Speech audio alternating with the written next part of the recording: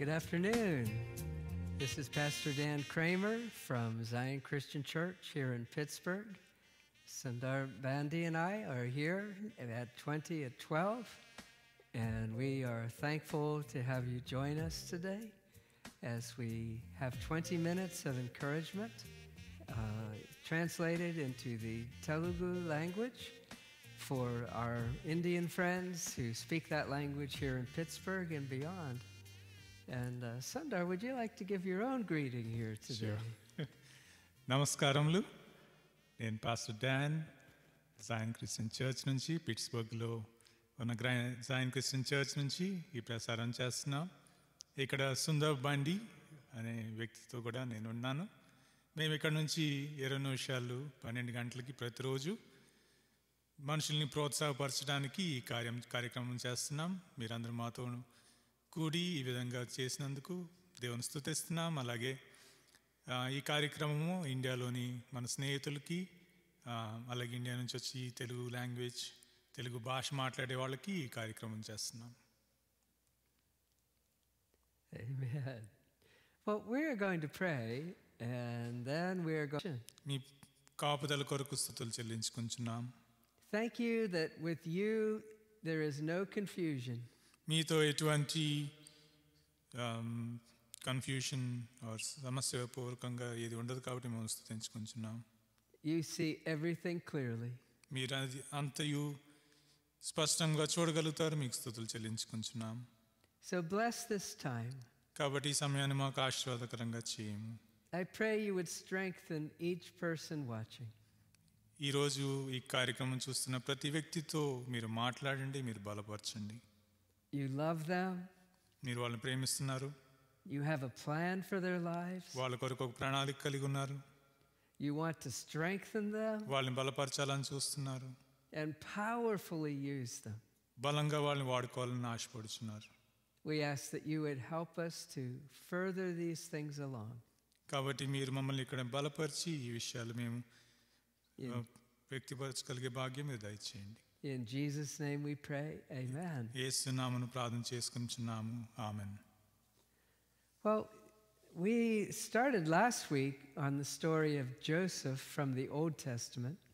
గత వారంలో మనము యోసేపు, పాత నిబంధనలో ఉన్న యోసేపు గురించి కొన్ని వాక్యాలు చూసుకుంటా ఉన్నాం. I love this story so much. నాకు ఈ వాక్యము లేదంటే ఈ కథ ఎంతో ఇష్టం. There are so many things that I can identify with. ఈ కథ ద్వారా, ఈ వృత్తాంతం ద్వారా నన్ను నేను పరీక్షించుకొని నన్ను నేను చూసుకునే విషయాలు చాలా ఉన్నాయి. I'm sure you will find many things you can identify with. మీరు కూడా చాలా విషయాలు ఈ కథతో, ఈ వృత్తాంతంతో మిమ్మల్ని మీరు ఐక్యం చేసుకొని మిమ్మల్ని మీరు కంపేర్ చేసుకోవడానికి ఉపయోగపడుతుందని నేను ఆశపడుతున్నాను. We cannot identify on the same scale of Joseph. మనము యోసేపుకి ఎటువంటి పర్యాయంలో ఉండబడిందో, పరిమాణంలో ఉండబడిందో అటువంటిది మనం చూడలేము. కానీ But who in their own life has never faced betrayal? కానీ ఎవరి జీవితంలో మన జీవితంలో ఎవరము We have all faced betrayal. మనుషుల్ని మనం విడిచిపెట్టుట, మనకి వెన్నుపోటు పొడుచుట లాంటిది మనం ఎంతమంది చూచున్నామో మనం అందరము అటువంటిది వెన్నుపోట్లు చూచుంటాం. The story of Joseph shows how God took betrayal and brought blessing. యోసేపు జీవితం మనకేం చూపిస్తుందంటే దేవుడు ఒక వెన్నుపోటు లాంటి విషయాన్ని తీసుకొని దాన్ని ఒక ఆశీర్వాదకరంగా ఎలా మార్చాడనేది మనం ఇక్కడ చూస్తూ ఉంటాం. God has a way of doing these things. దేవునికి ఈ కార్యాలు చేయడానికి ఆయనకు మార్గం ఉంది. It's amazing what God can do with our hurts. మన జీవితంలో మనం అనుభవించిన శ్రమలలో దేవుడు ఎట్లాగా దాన్ని ఆశీర్వాదకరంగా మార్చగలడనేది మనం చూడటానికి ఈ విషయం తోడ్పడుతుంది. So today we are going to talk some more about when life goes the wrong way. కాబట్టి ఈరోజు మనం ఏమని ఇంకొంచెము వివరంగా జీవితం మనం ఊహించిన విధముగా మారినప్పుడు అనే విషయం మీద ధ్యానం చేయబోతున్నాం. So I would like to read again Psalm 105 from verse 16. కాబట్టి నేను కీర్తనలు 105వ అధ్యాయము 16వ వచనం నుంచి చదవబోచున్నాను. And he called for a famine upon the land. దేశం మీదకి ఆయన కరువు రప్పించెను. He broke the whole staff of bread. జీవనాధారమైన ధాన్యమంతయు కొట్టివేసెను. He sent a man before them, వారికంటే ముందుగా ఆయన ఒకరిని పంపింది. Joseph, who was sold as a slave. యోసేపు దాసుడిగా అమ్మబడెను. They afflicted his feet with fetters. వారు సంకెళ్ళ చేత అతని కాళ్ళను నొప్పించిరి. He himself was laid in irons. ఇనుము అతని ప్రాణమును బాధించెను. Until the time his word came to pass, అతడు చెప్పిన సంగతి నెరవేరు వరకు the word of the Lord tested him. యెహోవా వాక్కు అతని పరిశోధించుచుండెను. The king sent and released him. రాజు వర్తమానం పంపి అతన్ని విడిపించెను. The ruler of the peoples, and set him free. ప్రజల నేలువాడు అతన్ని విడుదల చేసెను. He made him lord of his house, ఇష్ట ప్రకారముగా తన అధిపతులు నేలుటకు, and ruler over his possessions, తన పెద్దలకు బుద్ధి చెప్పుటకును, తన ఇంటికి to imprison his princes at will, అతని అధిపతులు నేలుటకును, that he might teach his elders wisdom.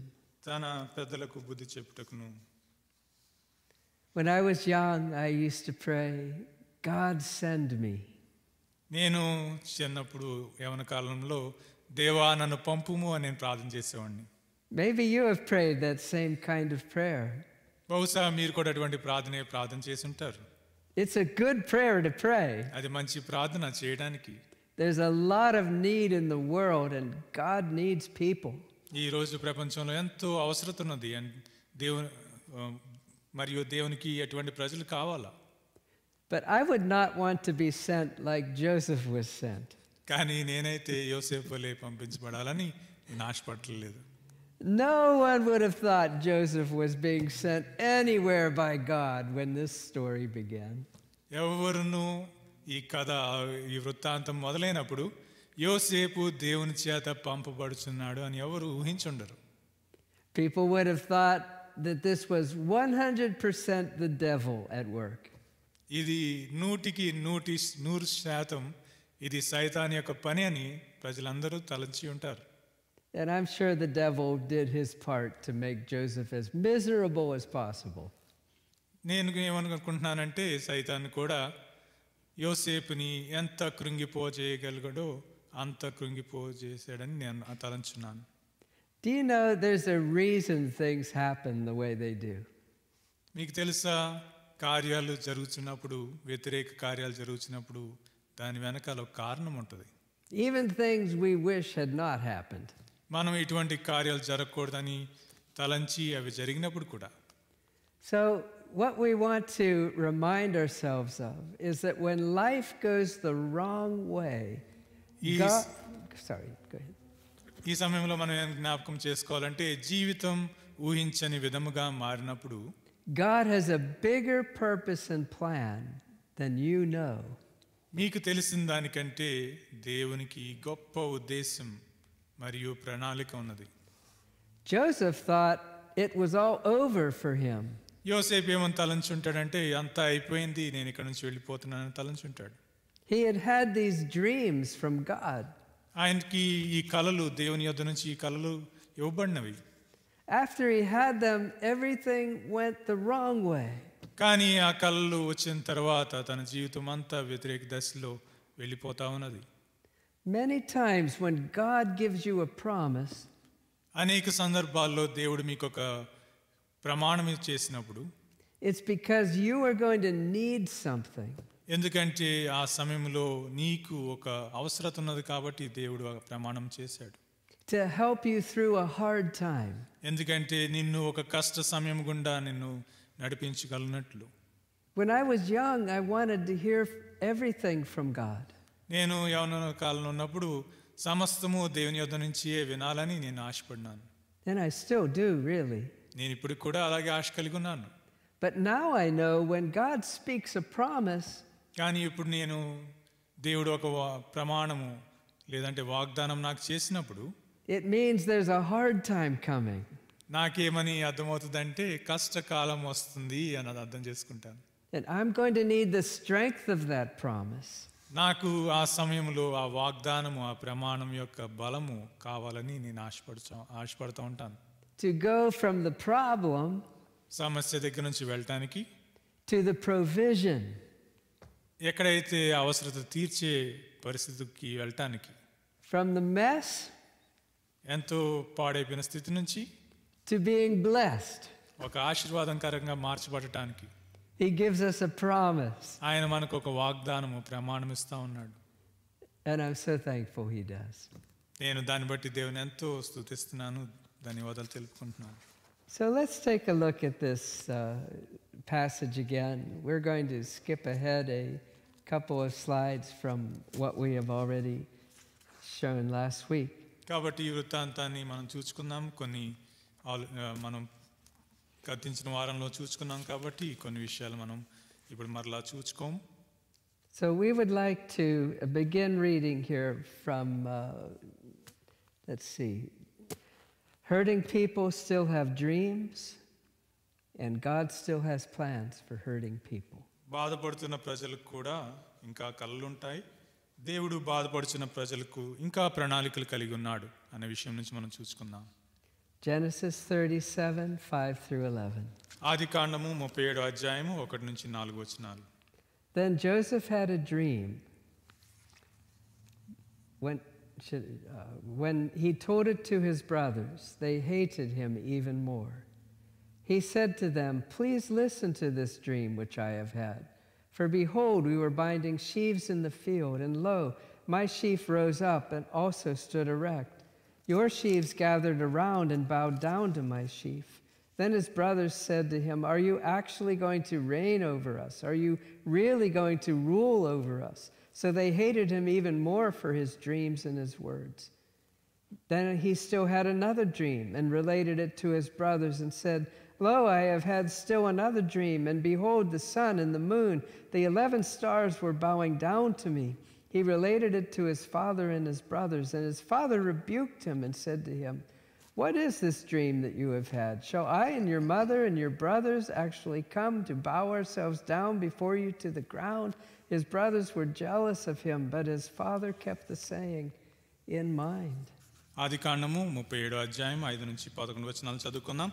యోసేపు ఒక కల కని తన సహోదరులతో అది తెలియచెప్పగా వారు అతని మీద మరి పగబట్టిరి. అతడు వారు చూచి, "నైనను కనిన ఆ కలనైనను మీరు దయచేసి వినుడి. ఇదేమనగా, మనము చేనులో పనులు కట్టుచుంటిమి, నా పన లేచి ఉండగా మీ పనులు నా పనులను చుట్టుకొని నా పనకు సాష్టాంగపడినని చెప్పాను. అందుకు అతని సహోదరులు, "నీవు నిశ్చయముగా మమ్మల్ని ఏలుదవా? మా మీద నీవు అధికారిగా అవుదువా?" అని అతనితో చెప్పి అతని కళను బట్టి అతని మాటలు బట్టి అతని మీద మరింత పగబట్టి అతడు ఇంకొక కల కని తన సహోదరులకు తెలియజేసి, "ఇదిగో, నేను మరి ఒక కల కంటిని, అందులో సూర్యచంద్రులను 11 నక్షత్రములను నాకు సాష్టాంగపడినని చెప్పాను." అతడు తన తండ్రితో తన సహోదరులతో అది తెలియచేసినప్పుడు అతని తండ్రి అతనితో, "నీవు కలిగిన ఈ కల ఏమిటి? నేనును నీ తల్లిని నీ సహోదరులను నిశ్చయంగా వచ్చి నీకు సాష్టాంగపడి నమస్కారం చేస్తురా." అతని సహోదరులు అతని యందు అసూయపడ్రి. అయితే అతని తండ్రి ఆ మాట జ్ఞాపకం ఉంచుకొనెను. Jealousy. అసూయ. Jealousy is sometimes hard to recognize. అసూయ లేక మత్సరం అనేది చాలా కష్టంగా గుర్తించడానికి కష్టంగా ఉంటుంది. Because we think we deserve the best. ఎందుకంటే మనం ఏం తలస్తూ ఉంటామంటే మనకి శ్రేష్టమైనది మనకి చెందుదు అని మనం ఆశపడుతూ ఉంటాం. But jealousy is evil. కానీ అసూయ లేక మత్సరం అనేది అది పాప సంబంధమైనది. His brothers were jealous of him. యోసేపు సహోదరులు అతని విషయమై అసూయ కలిగి ఉన్నారు. The chief priests, the Bible tells us, were jealous of Jesus. ప్రధాన యాజకులు బైబిల్ గ్రంథం ఏం చెప్తుందంటే వాళ్ళు యేసు మీద అసూయ మత్సరం కలిగి ఉన్నారని చెప్తుంది. So they wanted to put him to death.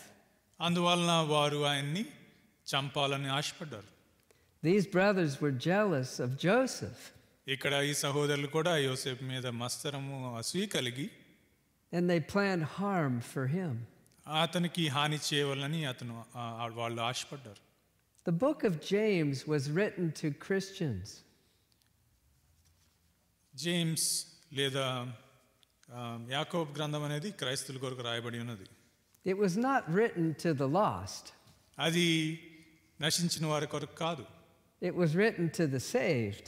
అది రక్షించబడిన వారి కొరకే రాయబడి ఉన్నది. But listen to what James 3:14 through 16 says. అయితే యాకోబు 3వ అధ్యాయము It says this. అది ఇలా చెప్తుంది.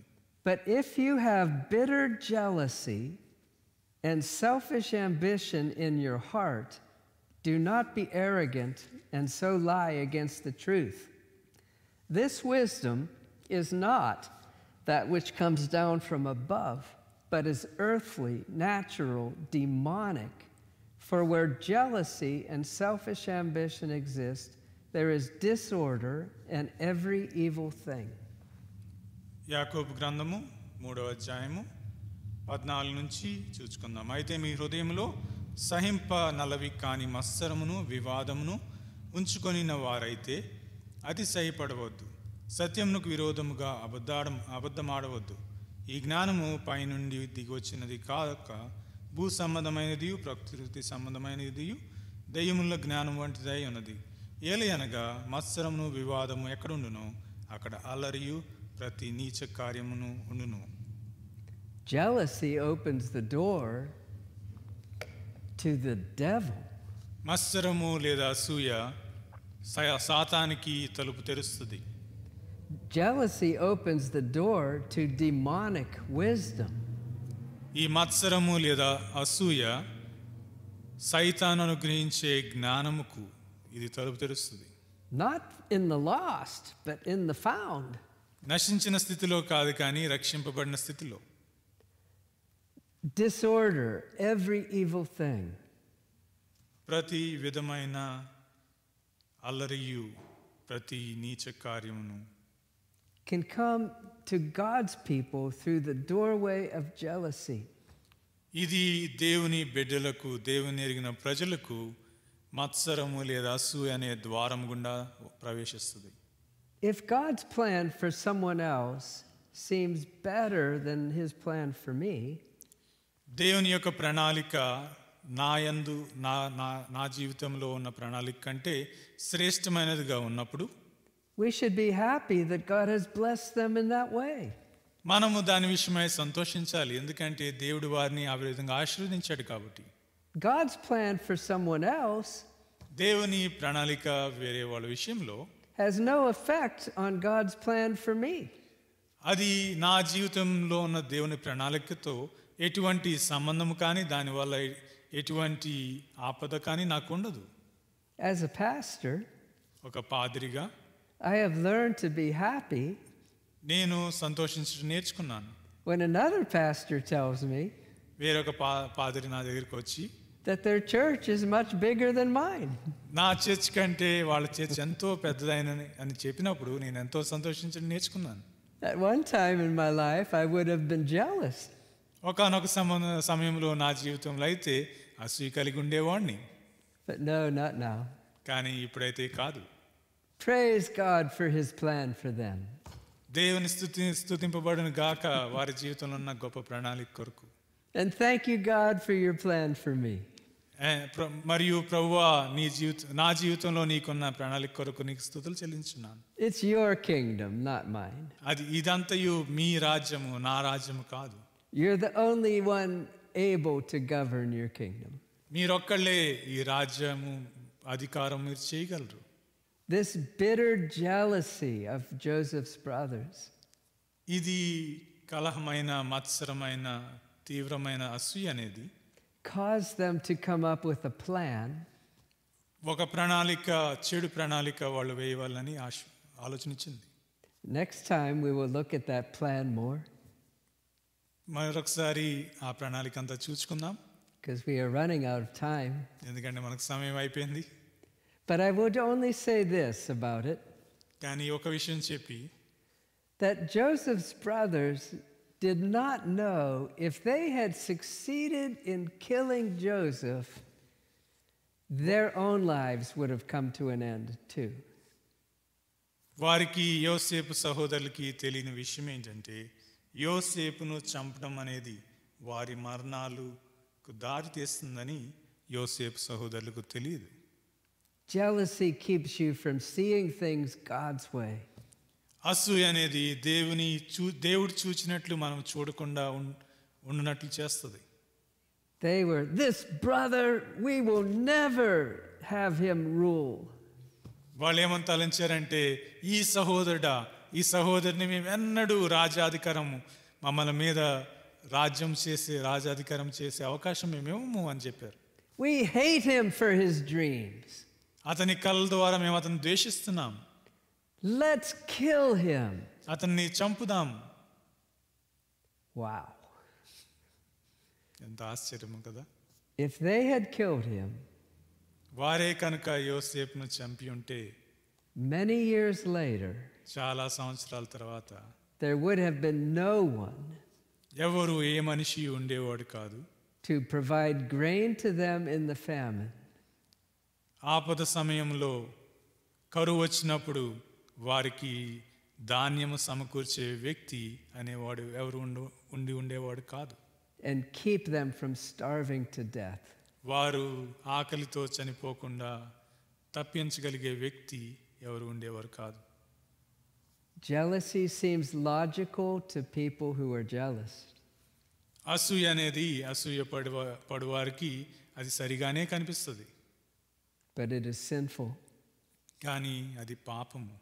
And it is wonderful that God used Joseph ఇది ఎంత అద్భుతమైనదంటే దేవుడు యోసేపును వాడుకున్నాడు. to be life sustaining. వారికి జీవమును వారికి ధాన్యము ఆహారం ఇచ్చే వ్యక్తిగా. To the very people who plotted to kill him. ఎవరైతే అతనికి వ్యతిరేకంగా అతన్ని చంపాలని ఆశపడ్డారో అటువంటి వారికే జీవప్రదమైన వ్యక్తిగా దేవుడు మార్చుకున్నాడు. So learn to be happy for people. కాబట్టి ప్రజల కొరకు మనం సంతోషిద్దాం. When God blesses them, దేవుడు వారిని ఆశీర్వదించినప్పుడు in ways that you have not been blessed, మనము లేక మీరు ఆశీర్వదించబడని విధాలలో His plans for you are also important. ఆయన మీ జీవితంలో ఉన్న ప్రణాళికలు కూడా ప్రాముఖ్యమైనవే. Let's pray together. కాబట్టి ప్రార్థన చేసుకుందాం. Dear Lord God, we want to trust you. మమ్మల్ని ప్రేమించిన దేవా, మిమ్మల్ని మేము నమ్మవలనని ఆశపడుచున్నాం. With every area of our lives. మా జీవితంలో ప్రతి విషయంలో Please forgive us మమ్మల్ని క్షమించండి. when we have been jealous మేము అసూయ కలిగి ఉన్నప్పుడు of our brothers మా సహోదరుల విషయమై and your blessing in their lives. వాళ్ళ జీవితంలో మీ ఆశీర్వాదం మేము చూసినప్పుడు It is not all about me. ఎల్లప్పుడూ మా విషయమై కాదు. It's all about you. మీ విషయమై మేము ఆలోచించగలిగినట్లు సహాయం చేయండి. We pray that we would not open the door మేము ప్రార్థన చేస్తున్నాము, అసూయకి మేము ద్వారం తెరవకుండా సహాయం చేయండి. through bitter jealousy and selfish ambition. మేము మా హృదయాల్లో సహింపనలవి కాని మత్సరము చేత To demonic wisdom సైతాను యొక్క జ్ఞానానికి that causes enmity in every evil thing. అది ఏం కలుగు చేస్తుంది అంటే అల్లరియు ప్రతి నీచ కార్యము కలుగు చేస్తుంది. We want the Holy Spirit మాకు పరిశుద్ధాత్మ కావాలి. to be at work through us. మా ద్వారా కార్యం జరిగించాలని ఆశపడుచున్నాం. And we thank you for the blood of Jesus యేసు యొక్క రక్తము బట్టి మీకు వందనాలు చెల్లించున్నాం. that cleanses and changes us. మమ్మల్ని కడిగి మమ్మల్ని మార్చే ఆ రక్తము కొరకు From this time on, ఈ సమయం నుండి give us grace మాకు మీ కృప అనుగ్రహించండి. to speak only positively మేము in blessed ways. మేము ప్రయోజనాత్మకరంగా ధన్యవాదకరంగా మేము మంచి విషయాలు మాట్లాడగలిగినట్లు In Jesus' name we pray. యేసు నామములో అడుగుచున్నాం తండ్రి. Amen. ఆమేన్.